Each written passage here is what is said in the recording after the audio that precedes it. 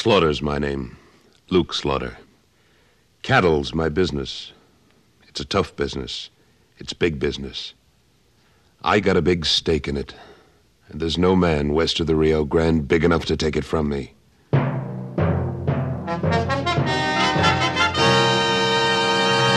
Luke Slaughter of Tombstone.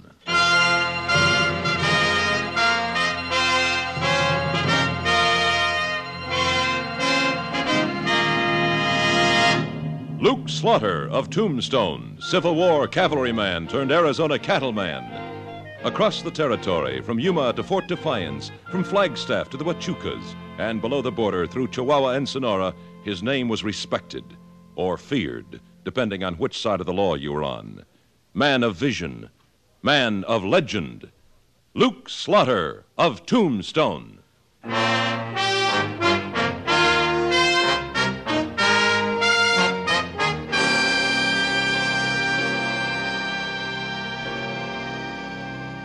Like a violent storm or an earthquake. You can feel a lynching coming on long before it arrives. And there was lynch in the air that afternoon in Tombstone. Well, if you gents is so uncommon concerned over a few rustlers, why don't you catch 'em same as I do? Hello, Sutton. Afternoon, Slaughter. Yeah, I got me one in jail right now. My boys picked him up red-handed last night. You wanted to see me? Yeah, we may be in for trouble. Listen. There's only one thing good enough for rustlers, I say, and that's hanging. I caught me one, and that's what's going to happen to him. McCardle. I say, huh? Well, looky here. Two stalwarts of the Cattlemen's Association. You gents going to come around to the courthouse and see the fun? What fun, McCardle. What fun? Why, ain't you heard? My wranglers caught a rustler on my spread last night. Caught him red-handed, butchering a yearling. We're going to hang him this afternoon. It's not up to the judge. The judge? Why, this is a plain case of out-and-out law-breaking, and I aim to see justice done. When is the trial? The trial. Oh, yeah. The trial is going to be at 2 o'clock. And all you gents is invited. Come on, everybody. Let's go to the trial. See what I mean, Slaughter? Yeah, I do, Sutton.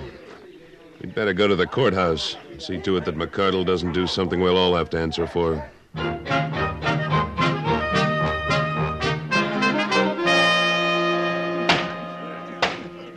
The court will now come to order. The deputy will bring in the prisoner. Say, Sutton, What is it, Slaughter? I think I know that man. What's your name? Yancey Bell. I do know him. You know the charge. Cattle rustling. Now, how do you plead? Guilty or not guilty? Neither one. Well, you gotta plead one or the other. Well, I don't. Well, who's the plaintiff in this case? Why, you know dang well I am, Judge. And he pleads guilty. My men caught him butchering a yearling with my brand on it and my property. Now, come on, let's get this over with. Hold your horses, McCardle. I ain't holding no horses. You make your decision so us law-abiding people can string this hombre up. Well, a man's entitled to a fair trial. Well, he's getting it. Now, come on, say it. Your Honor. Slaughter, you stay out of this. Your Honor, I know this man. Hello, Yancey. Luke. Luke Slaughter. It's been a long time since Vicksburg. I recognized you even without the cavalry uniform. What is this? I'll tell you what it is, McCardle. This man and I soldiered together in the Illinois cavalry during the war. Unless he's changed a lot since those days, he's not a thief. You're butting into my business, Slaughter. This is a public trial, McCardle. And I'm taking on the job of this man's attorney. Any objections, Your Honor? Why, no.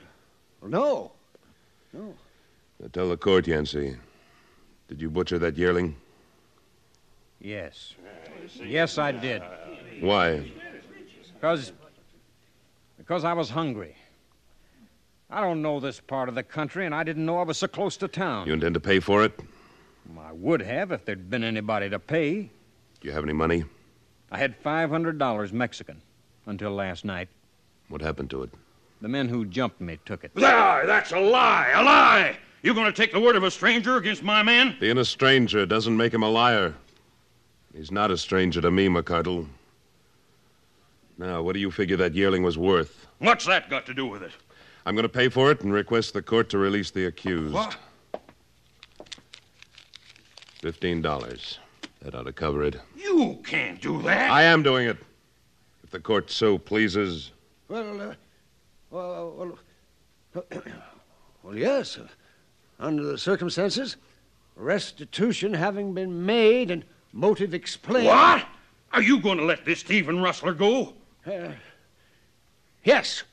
Yes, I am. I put you on that bench, Judge, and I'm going to take you off of it. You can't get away with this. And this is a court of law, Mr. McCardle. You cannot intimidate the bench with threats. Case dismissed. Why, you... Thank you, Luke. Thank you. I'm staying down at the San Jose house, Yancey. Let's get your stuff and go down there so we can talk in private. You'll pay for this slaughter. I already have $15. Come on, Yancey.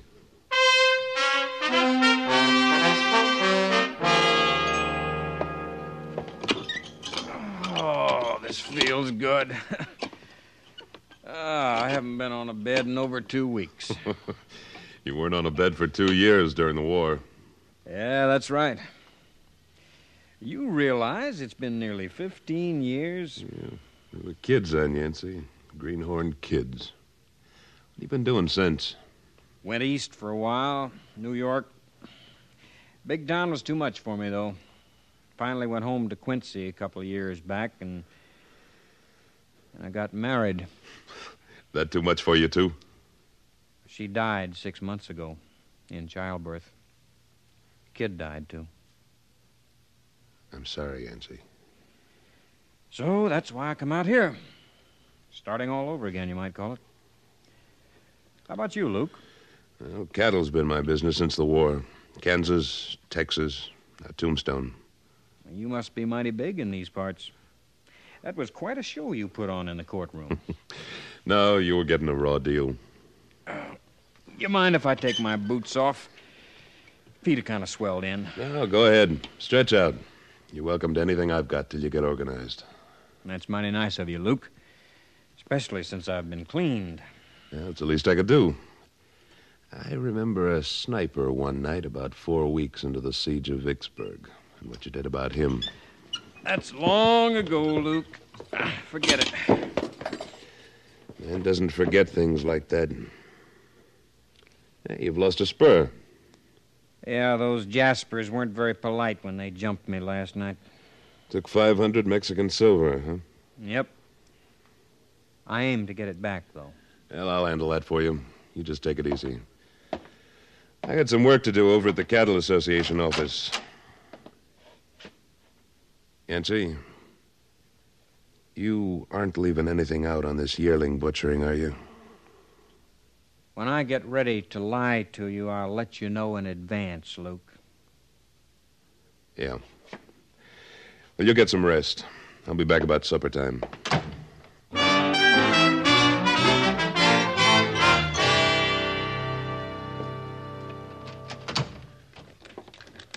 Hold it, Sutton.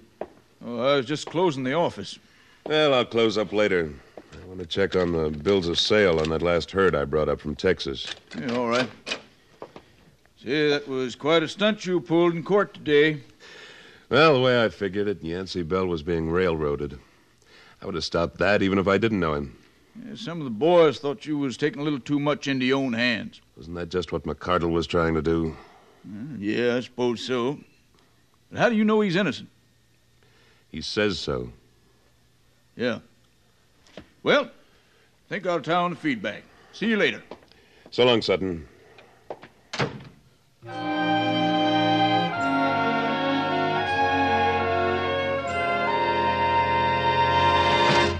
Slaughter! Hey, Slaughter! Slaughter, wake up! Wake up! Oh, Come on Sutton. I must have dozed off. Say, what time is it anyway? Time? Why, it's almost 8 o'clock. 8 o'clock. I forgot all about supper. Slaughter, listen to me. What are you so all fired upset about? There's been a shooting at the Crabtree livery stable, right next to the San Jose house where you're staying. Who got shot? Drake McCordle.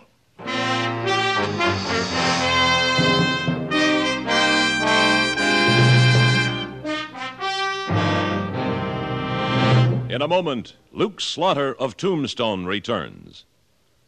A trio of rough and ready prospectors make trouble for our frontier gentleman, J.B. Kendall, in his next dramatic exploit on CBS Radio. The trouble starts when a young hitchhiker, whom Kendall has picked up, discovers gold. For more Western thrills, stay with us on CBS Radio right after Luke Slaughter, as most of these same stations bring you another exciting adventure with our frontier gentleman.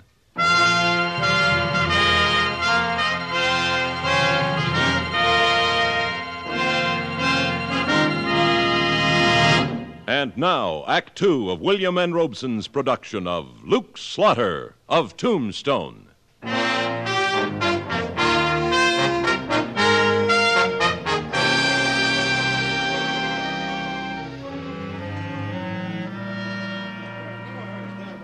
Excuse me. Let me through. Let me through there. Hello, Slaughter. Hello, Sheriff. I've been wondering if you'd show up. Let me see your gun. What for? Seems to me you'd know the answer to that. There was bad blood between McCardle and you, wasn't there? Here, look at it. Uh-huh. Well, it ain't been fired. Or it's been cleaned awful fast. That gun hasn't been out of its holster all day. All right. Now, you know anything about this? I only heard about it 5 minutes ago, Sheriff. When did it happen? About an hour ago. Where's the body? Inside the livery stable there. Is that where it happened? You're asking an awful lot of questions, Slaughter. Now, let's get one thing straight, Sheriff. I'm as interested in who committed this murder as you are, maybe even more so. If I get him before you do, I'll turn him over to you. All right. Why, you cattlemen can't leave things to the law. Where did it happen? Right here in the alley, in front of the livery stable. Anybody see it? Jack Crabtree, the owner of the stable. Hey, Jack. Yeah, Sheriff? You come here. This gent wants to know what you seen. All right, I'll tell him. I sure will. Oh, hello there, Mr. Slaughter. Missed the fun, didn't you? Well, darndest thing I ever saw. I was telling the sheriff and the boys here... Just tell me what happened, Jack. Well, I was sitting back there by the harness rack working on a snaffle bit. And I heard somebody singing out here in the alley. You know how a man will sing when he's had a couple of snorts. Appeared from the sound that he was a-coming in. About that time, I looked up, but I couldn't see very well because it was dark, and I was back inside there under the lantern, you see? Then the singing stopped, and somebody said, "Drake, I'm going to kill you." Then there was a shot, and McCardle fell, right here. Of course, I didn't know it was McCardle then. You know who made the threat? Nope, don't. I doused the lantern in a hurry because I was a setting duck, you see? Then I got down behind a bale of hay and waited. Did you hear anything else? Just one thing. A man a-sobbing. Oh, it's an awful thing to hear a man sob. It's just... Well, I got up then, come out here, and looked around real cautious-like. 'Twas nobody in the alley excepting Drake McCardle's body. That's when I ran to get the sheriff. Thank you, Jack. You reckon you know who did it? That's my job, Jack. You just give me the information. I'll take care of finding the killer. Well, sure, Sheriff, sure. Well, that's all I know. Jack, would you recognize that voice if you heard it again? Well, now, that's a good question. A good question. 'Cause when a man says, "I'm going to kill you," he don't use a voice like he was saying, "Give me a glass of beer." It's a real strange, if you know what I mean. It makes you shiver, kind of. Yeah, I know what you mean. Slaughter, where's that friend of yours? That rustler you bought out of jail this afternoon. He's not a rustler, Sheriff. I don't know where he is right now. But I'll find him. And if I think he did this, I'll turn him over to you. Where you going? Up to my room. Wash up and get some supper. Any objections? Don't try to leave town. Don't worry.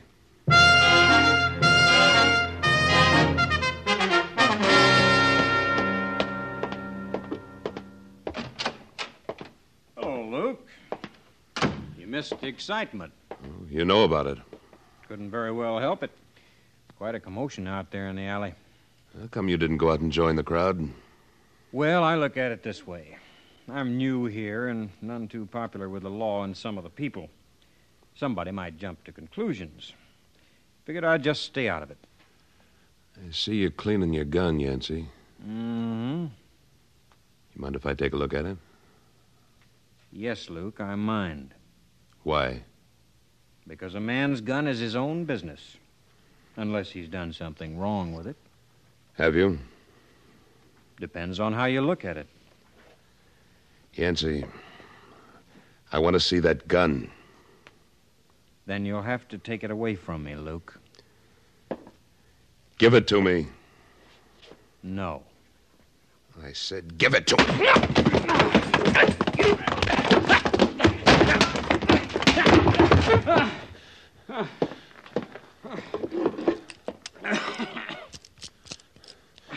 This gun's been fired recently, Yancey. I didn't say it hadn't. Did you kill Drake McCardle? It isn't the question you're asking, Luke. It's the way you're asking it. I'm not going to answer you. I'm trying to help you, Yancey. I'm trying to help you. Then you'll have to find some other way to do it. I told you, when I get ready to lie, I'll let you know in advance. You crazy fool.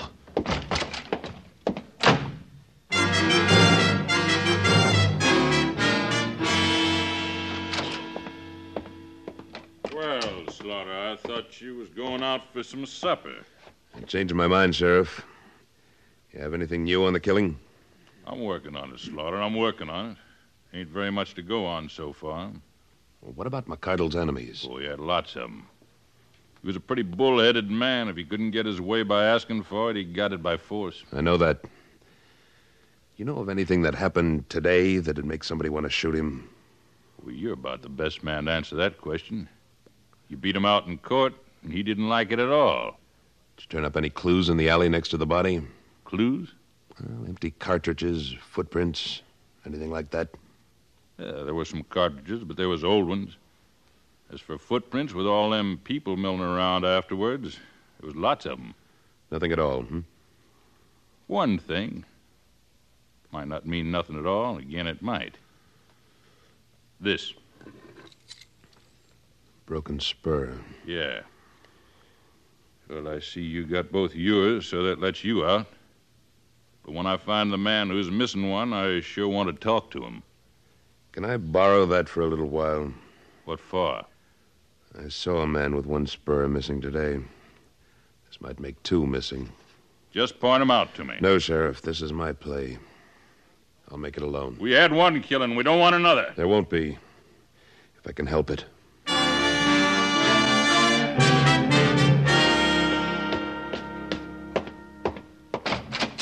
Yancey! Yancey! Now, what?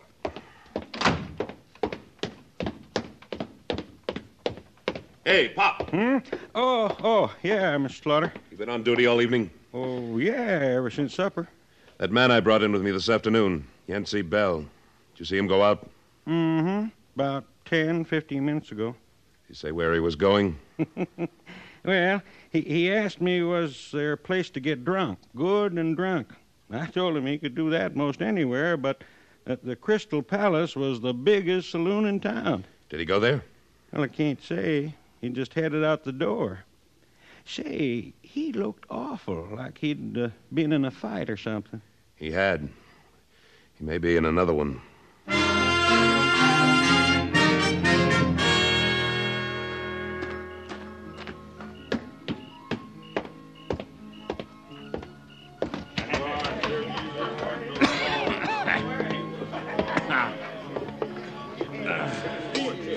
Where'd you get the money to buy that liquor, Yancey? Hello, Luke. Have a drink. Where'd you get the money? I got it. Where? From the people who owed it to me.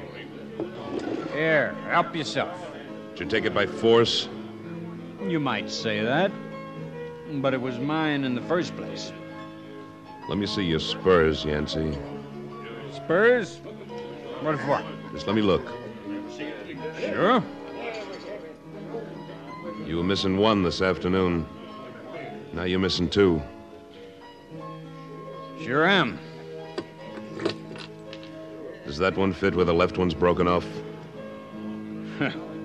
Can't tell without trying, can we? Let's see. Yeah, it fits. Where'd you find it? In the alley, back of the San Jose house, near Drake McCardle's body. I guess it must have broken off there. Then you were in the alley. Luke, it's customary for a man to put his horse up at the stable nearest to his hotel. Sure, I was in that alley. Yancey, let me have your gun. I'm going to turn you over to the sheriff. You're going too far, Luke. A man's entitled to his privacy and his pride, and you're going too far. I'm taking you in. No, you're not. Drop your gun belt, Yancey. I'm warning you, Luke. I'll shoot. Now make your play. You want to know who killed McCardle? I'll tell you who killed him. It's the judge. Drunkard and a hoodoo. You can't push a man around forever, I told him. A man's got some rights. A man can be pushed so far, and then I did his dirty work for him. I was covering up for his rustling. And the first decent thing I do, letting that fellow off, he has his riders jump me and beat me. I told him, I said to him, Drake, I'm going to kill you. And he didn't think I could do it, but I did. I did it just like this. He was mean, and he deserved it. I didn't. Easy, Judge. It's all over now. I'll take him slow. All right, Sheriff. Come on, Judge.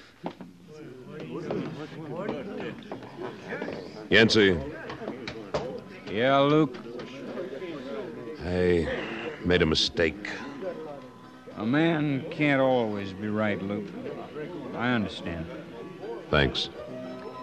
Now, about my gun and this money. No, you don't have to tell me. Like you said, a man's entitled to his privacy. I want to tell you. I was out east of town late this afternoon practicing on rattlesnakes when one of the hands that jumped me last night came along. I guess I got a little mad. He had $20 on him, so I took that on deposit. Why were you practicing shooting? Because no man living can call me a cattle rustler. If the judge hadn't gotten him first, I'd have killed McCardle. Was it that important to you? Pride's a real funny thing, Luke. I guess I don't have to tell you that. No, I guess not. Can I buy you a drink, Yancey? Now, that would make me right happy, Luke. And then I'm going to buy you one.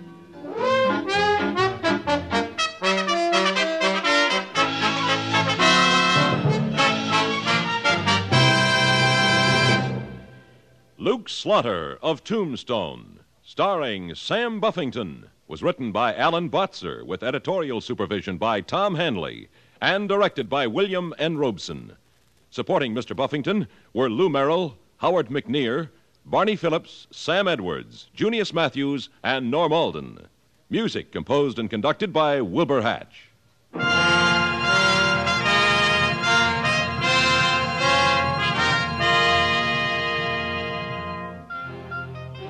Next week at this time, we return with... Slaughter's the name. Luke Slaughter. When we meet up again, you can call me that. Luke Slaughter. Now stay tuned for Frontier Gentlemen, which follows immediately over most of these same stations. This is the CBS Radio Network.